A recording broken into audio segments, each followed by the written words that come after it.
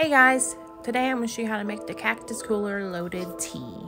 So first I'm going to put some water in my cup, just a little bit, add 2 scoops of H3O. Then I'm going to add our pomegranate green tea, and I'm doing 1.5 teaspoons.